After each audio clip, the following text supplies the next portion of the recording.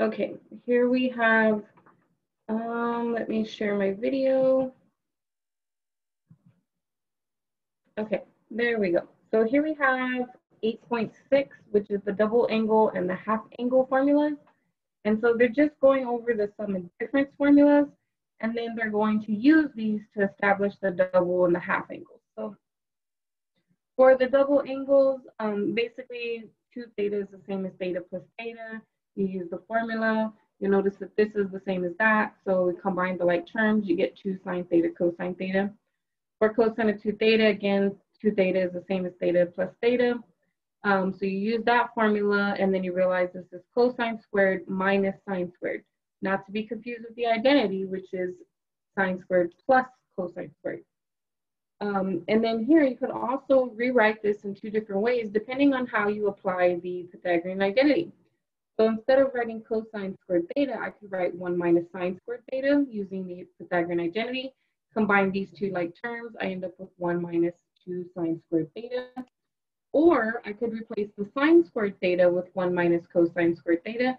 But because I'm subtracting sine squared theta, when I use this substitution, I have to distribute that negative, which makes it -1 and a positive cosine squared. Combine my like terms, I get 2 cosine squared theta minus 1. So now we've developed those double angles, and there they are. And then similarly, you can do the same thing for tangent, right? So you can do theta plus theta, use the tangent formula, and then combine your like terms at the top and multiply those together to get tan squared. Nothing new there. But let's see how the problems are going to be given to us. So they gave us cosine of an angle. They told us what quadrant it's in. It's in pi to 3/2, which means it's in quadrant 3. And they want us to find the exact value of 2 sine theta. Well, I know according to this theorem that sine of 2 theta is 2 sine theta cosine theta. So I know the cosine theta is -2/5. They gave that to me. And 2 is just 2, but I need to figure out what the sine is. So I came over here. Now I know that cosine is going to be x over r. So then that means the x value, the r has to be positive. So it has to be square root of 5, which means it's the x value that is negative. So -2. And it makes sense for the quadrant that I'm supposed to be in. I did the Pythagorean theorem and I figured out that y has to be the square root of 21. But because I'm in this quadrant, it has to be negative square root of 21. So when I go to do the sine, it's going to be the opposite over the hypotenuse, which is negative square root of 21/5. Or another way to think about it is the y value over the r. Same thing. So I multiplied all this together. 2 times negative square root of 21 times -2 is positive 4 square root of 21. 5 times 5 is 25. And I cannot reduce that anymore. So that's the answer.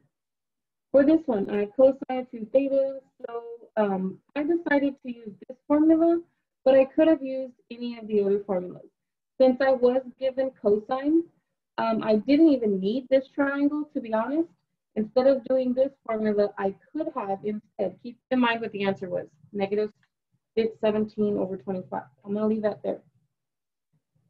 Because I was given cosine, I could have used the formula that just had cosine. So I could say that this is equal to 2 cosine squared theta minus 1.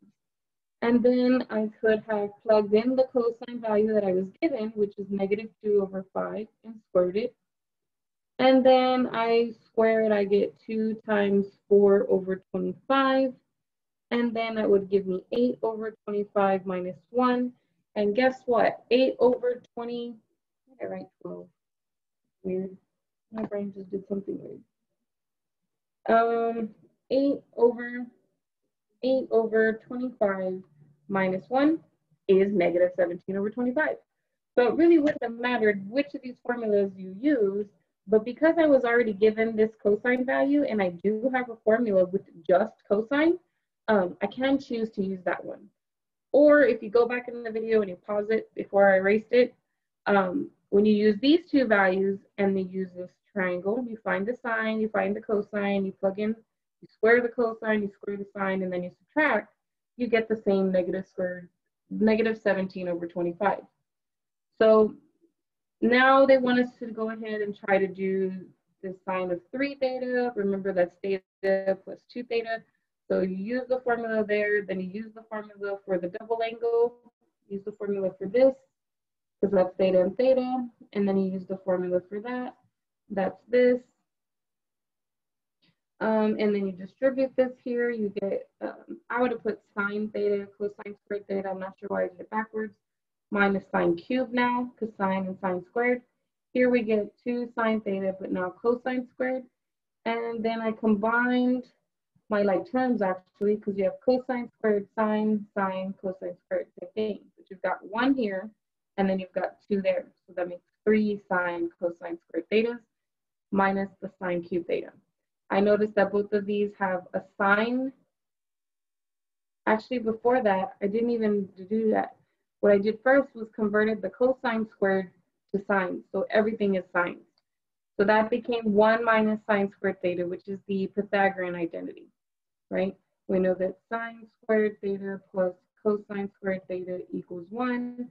And if I minus sine squared theta on both sides, I get that cosine squared theta equals 1 minus sine squared theta. So that's all I did there was apply the manipulated Pythagorean identity. Then I distributed this and I got 3 sine theta and then 3 sine cubed theta. Here I have like terms, so I combined -3 and -1. I got -4 sine cubed theta. This is as far as I went with it, but you could have gone just a little bit further and factored out sine and just got 3 minus 4 sine squared theta. That would have been acceptable too. But I went ahead and stopped there. So that's pretty much it. They just want us to rewrite them and then simplify it. Okay, so number 10 will ask you to do one. It might ask you to do cosine. So when you split it up, you're not going to use this formula. You're going to use the formula for cosine and then use the Pythagorean, use your double angle identities for the 2 thetas first, and then use your Pythagorean identities where you can use them. I don't want to do the problem for you because then that takes away from that problem and you figuring that problem out. Now, here's another one. So this one says, let's go ahead and try to use the double angle formula for sine and cosine to develop new formulas for cosine squared. So basically what they're doing is they're taking the double angle and then they're going to solve for the regular angle. So I think what I did was I added 2 sine squared to both sides. So I got it equal to 1. Then I minus the cosine over, and then I divided by 2. So I ended up with this being the exact same thing as this, which is sine squared theta equals 1 minus cosine 2 theta over 2. And then same thing here, add 1 to the other side, then divide by 2, and now I have that cosine squared theta equals 1 plus cosine of 2 theta over 2. And then similarly, I can write tangent squared as tangent, tangent, do my things here, squared, squared, write what I just got for sine squared, write what I just got for cosine squared, and then change this to the numerator times the reciprocal of the denominator. And then the 2's cancel and I end up with 1 minus cosine 2 theta over 1 plus cosine of 2 theta. So then they're saying let theta equal alpha over 2, and now you have an expression that says sine squared of alpha over 2 equals this. Well, what is 2 times alpha over 2? It's just alpha. So now you've established a half angle identity. Similarly, you can do the same with cosine, and similarly, you can do the same with tangent. So now we have these formulas. Now, if I just take the square roots, I won't just know what sine squared of alpha over 2 is. I'll know what sine of alpha over 2 is. So, but remember, when you take the square root on both sides, you end up with plus or minus. And so you're not going to get 2 answers for these problems. You're only going to have 1 answer. So you're going to have to deduct which one is correct. Is the positive answer correct or is the negative answer correct? Okay, you will have to deduct that. So it says use a half angle formula to find the exact value of sine of 22.5 degrees. Now, I like to do this first. So I know that they have it as part B, but I like to know whether I'm going to use plus or minus at the beginning. I don't like to wait and choose later, okay? I like to just know at the beginning and then put the appropriate sign throughout my work. They do it backwards, I don't know why. So what I'm gonna do here is, I'm going to look at where this angle is and square, this is 90 degrees, so 22 degrees is going to be in the first quadrant. The y value in the first quadrant, and why am I talking about y? Because we're talking about sine. So the y value of that angle is going to be positive, which means I'm going to choose the positive square root value. So then this can be written as 45 degrees over 2. And why do I choose 45 degrees? So that way it is a value that is on my unit circle, right? And according to this formula, I should use plus or minus this formula. However, we already decided that we should use plus. So really, I don't need to have that. I know it should be plus if you do this part first, okay? So then cosine of 45 degrees is square root of 2 over 2. And there's many ways to get to this answer. What I did is I took 1 divided by 2 and got 1/2. I took square root of 2 over 2 divided by 2 and I got square root of 2 over 4. Then I wrote that as one fraction. So I got a common denominator and I wrote it like this. And then I did the square root of the numerator over the square root of the denominator. And the square root of 4 is just 2. And so I ended up with this expression. Now, because we knew to take the positive, we know that this is the answer. Okay, and it's there over there if you did it second. Okay, so same thing over here with example 3. Very, very similar. So it's asking us to find the cosine of 5 pi over 12. So I know that 5 pi over 12 is in quadrant 1. If you don't know that, find out, right? If you don't know 5 pi over 12, what that looks like in degrees, then multiply it by 180 over pi. Oops, clear, delete pi. And I get that that's 75 degrees. And so I know that 75 degrees, this is 90 degrees, so 75 degrees has got to be in the first quadrant. And since I'm doing cosine, that's the x value. The x values in the first quadrant are positive. So I am going to use the positive root, okay? So then I'm going to take that formula up there for cosine, and 5 over 2 is the same as 5 over 12. 5 pi over 12 is the same as 5 pi over 6 over 2, okay?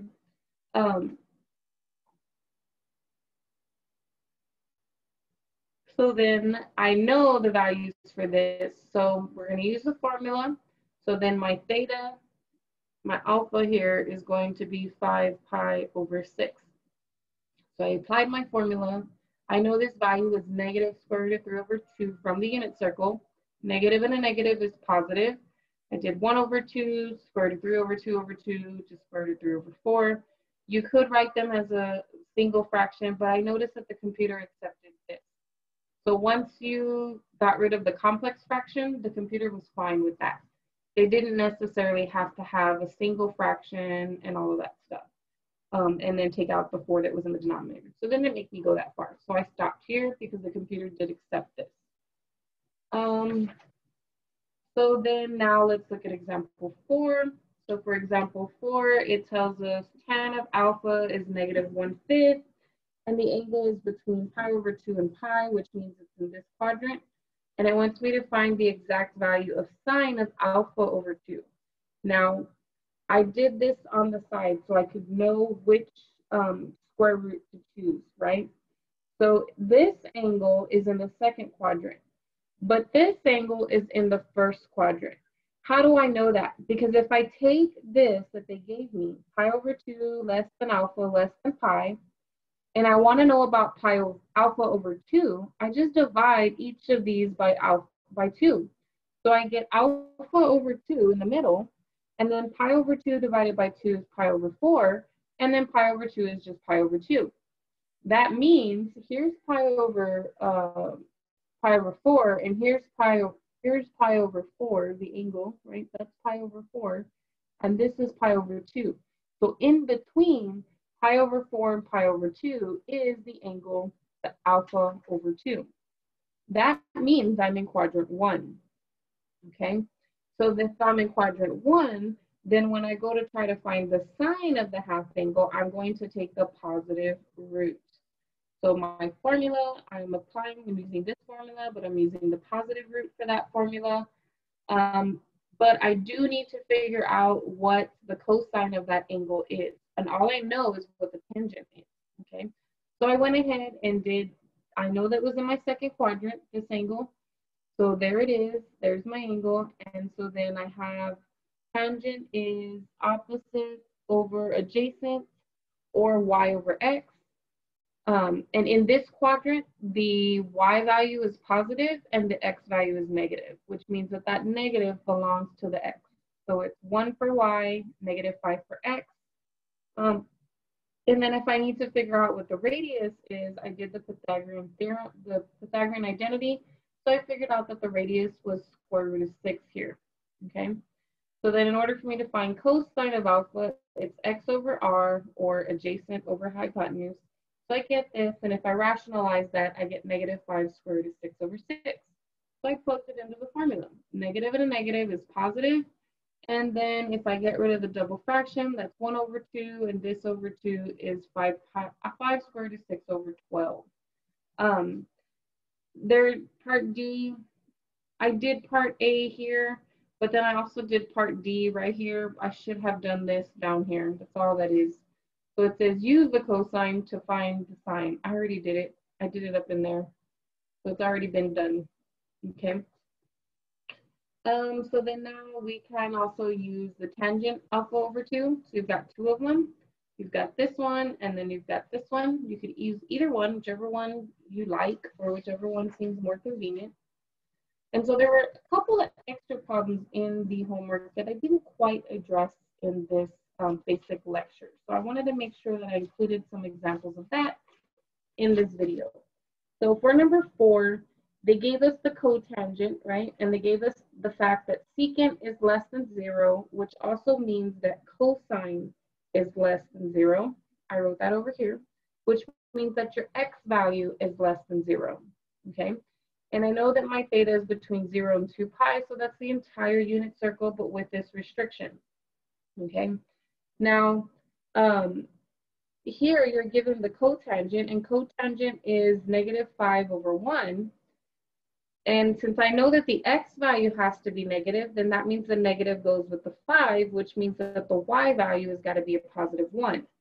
So in what quadrant is the x value negative and the y value positive? That's in quadrant 2, okay? So I know that my angle is in quadrant 2. Now, in order for me to find all of these things, all of these formulas use sine and cosine. So I need to know the sine of this angle, and I need to know the cosine of this angle. So the first thing I did was go over here and figure out what the radius is. I used the Pythagorean theorem and found out that the radius was the square root of 26. So the sine is this, the cosine is this. I could rationalize it if I want to, but I didn't in this case. As long as you rationalize your final answer, you should be okay. So sine of 2 theta, I used the formula, plugged in the sine theta, plugged in the cosine theta, multiplied all this out, got this, and then reduced. Done. Cosine of 2 theta is this formula, plugged in the cosine, plugged in the sine, squared them each, and then combined the like terms, and then reduced the fraction. Sine of theta over 2, I used that formula, plugged in the cosine there, and then started to simplify this. So negative and a negative is a positive. I did 1 over 2, 5 over 2 square root of 26. And you could have left it like this, but I went ahead and got a common denominator. So I multiplied by square root of 26 over square root of 26. And that gave me the square root of 26 plus 5 over 2 square root of 6. But this also would have been okay. And then finally, for part D, we get cosine of theta over 2. So we use that formula. It's the same formula, just instead of a minus, there's a plus. But a plus and a minus is a minus. And then similarly, the same thing is happening. So I get 1/2 minus 5 over 2 squared is 6. Get a common denominator, write it as one fraction. This over here, oh, this was talking about if I had chosen to use the calculator instead of the triangle. I suggest you use triangles. That's what trigonometry means, is using the triangles. But if you know cotangent is -5, that's the same as saying that tangent of that angle equals the reciprocal, -1/5. And so then if I want to know what the angle is, I can do tan inverse of -1/5 in my calculator. If I do that, I'm in radian mode, yep. So tan inverse of -1/5, I get about, well, that's in radians. So let's go to degree, because for some reason I use degree over here. I see the degree. So let's go back to that and hit enter. It's about 11.3 degrees. Now this is not within the bounds that they gave me, which was 0 to 2 pi, okay, or 0 to 360 degrees. So this value is not within that range. So I added 180. And why did I add 180? Because that's the period for pi. It repeats itself every pi units or every 180 degrees. So then I ended up with 167. And so then that is my angle. And then what is my, and that angle is in the second quadrant. Now pi theta over 2 would be for me to divide that by 2 and I get this angle. So that angle is less than 90 degrees, which means it would be in quadrant 1. And since this guy is going to be in quadrant 1, then it means that I'm going to be using positive roots, because in quadrant 1, both sine and cosine are positive. So I do have to use the positive value for both, okay? So in another way of doing this, I did this the long way. The other way of doing that is how I did it in the lecture notes, is that if you know that theta is between 0 and 2 pi, oh no, that doesn't help me. That's why I did it. Because all I know is this, and if I divide by 2 on both sides, I get that theta over 2 is between 0 and pi. But that still doesn't help me decide whether or not it's in quadrant 1 or quadrant 2. So I had to go through this information to decide whether or not to be taking the positive or the negative square roots. So definitely consider this information when you're doing this problem. I don't know why I'm getting a real bad reflection, okay? So I had to think about all of this to figure out whether or not those square roots should be positive or whether those square roots should be negative. So doing this didn't help me in this particular problem. And so I had to go and actually find those values. And I used the calculator to do it. And I put it in degrees because it's real hard to tell when you get some weird decimal, whether or not that's between 0 and pi over 2, or if that's between pi over 2 and pi, or if that's between pi and 3 pi over 2, or 3 pi over 2 and 2 pi. So I use the decimals, which helped my brain figure out where I was in location on the unit circle. Okay, and that's why I wanted to bring up that problem, because it does have that weird situation and you need to be able to decipher which routes to take. Okay, so here we have another one. It's just asking us to evaluate the exact thing. So this is going to be in quadrant 1. So I am going to take the positive root. So I get 150 over 2. I use the positive root of 150. I know that value. The negative and the negative become a positive. I simplify this and I get this fraction there.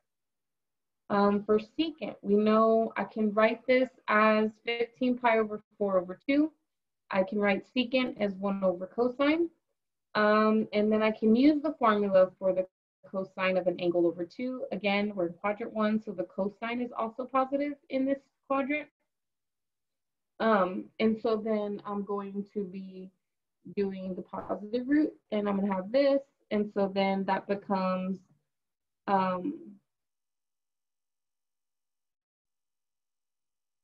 what on earth just happened here? Oh, this is bigger than 2 pi. If I'm talking about fourths, 2 pi is 8 pi over 4. So this is really big, okay? In order for me to use the unit circle, this value is not on my unit circle. So I had to subtract 2 pi from it to get another angle that's at the exact same location on the unit circle. And so I found out that that angle is actually 7 pi over 4. And so then I could take 7 pi over 4 and figure out what that is. And cosine of 7 pi over 4, I didn't write it here, but cosine of 7 pi over 4 is actually equal to square root of 2 over 2. But square root of 2 over 2 has to be over 2, which is the square root of 2 over 4. And then I got a common denominator here by multiplying this by 2 and 2. So 2 over 4, square root of 2 over 4.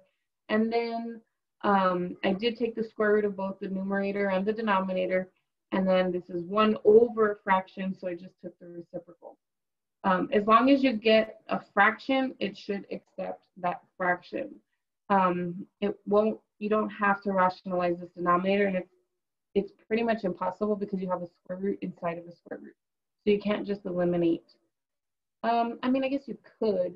You would have to do 2 square root of 2 plus square root of 2, so that down here you could get 2 plus square root of 2 by itself.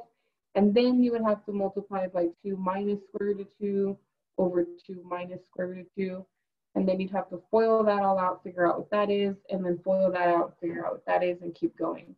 But the computer did accept this, so I stopped there. I wasn't going to unnecessarily go any further. And in the review of the test, or on the test specifically, there's multiple choices. So once you get an answer that looks like one of the choices, then you can stop, right? So another example that I saw in the homework was this one here, where the, there we go, that makes it a little bit better. So where they had sine of a negative angle, so if I added 2 pi to this, I got 13. I think I actually had to add, no, that's wrong. No, yes, that's right. If I add 2 pi to this, I get 13 pi over 12, which can be written as 13 pi over 6 over 2. And then I use the formula. But before I can decide whether it's going to be plus or minus in the front, I had to dig in a little bit, okay? So negative pi over 12 means I'm going in this direction. If it helps for you to put things into degrees, then do that. So let me make sure that my mode is in radians, because that's the normal thing. I can take 11 pi over 12 and multiply that by 180 over pi, and that tells me how many degrees I'm talking about. Now remember, pi is 180 degrees. So if I'm going negative 165, I don't go all the way up to pi, I just go here. And that means it's in quadrant 3. So when I add 2 pi to it, it's just going to be in the exact same location, so that's also in quadrant 3. And in quadrant 3, the y value is negative, so sine is negative. And since that's what I'm trying to figure out is the sine, I know to take the negative root here. So then I find the cosine of 13 pi over 6, but that is actually too big. It's bigger than 2 pi. So I took out 2 pi and I got pi over 6. So I do put cosine of pi over 6, which is square root of 3 over 2. And then I do 1 over 2, this over 2, and I get this. I did get a common denominator and got 2 minus square root of 3 over 4. And then I took the square root of the numerator, which gave me this, and the square root of the denominator, which gave me that. And then I stopped, okay? I did not have to rationalize the denominator or anything like that, so that was as far as I would have been able to go with that problem. Okay, 2 more examples. So here we have this, and they wanted us to solve the equation. So we had cosine of 2 theta plus 6 sine squared theta equal to 4. The first thing you want to do is try to get everything with just theta and not double or half angle thetas. So the first thing I did was applied the one of the formulas for cosine of 2 theta. And then I noticed I have sine squared and sine squared, so I combined that. Negative 1 plus 6 is a positive 5. And then I wanted this in terms of sine as well. Oh no, actually what I did was I noticed that if I split this, I could have one sine, positive sine, and then a positive 4 sine. And when I do that, the cosine squared theta plus the sine squared theta turns out to equal 1. And then the 4 sine squared theta just comes down. The 4 on the other side has just been coming down the whole way. But now I'm going to subtract 1 on both sides, so I get 4 sine squared theta equal to 3. Then I'm going to divide by 4 on both sides, so I get sine squared theta equals 3/4. Then I'm going to take the square root, so I get plus or minus the square root of 3/4. And then if I simplify that, the square root of the numerator, square root of 3, square root of the denominator, square root of 2. So where is the angle? Where is the sine of an angle equal to positive square root of 3/2?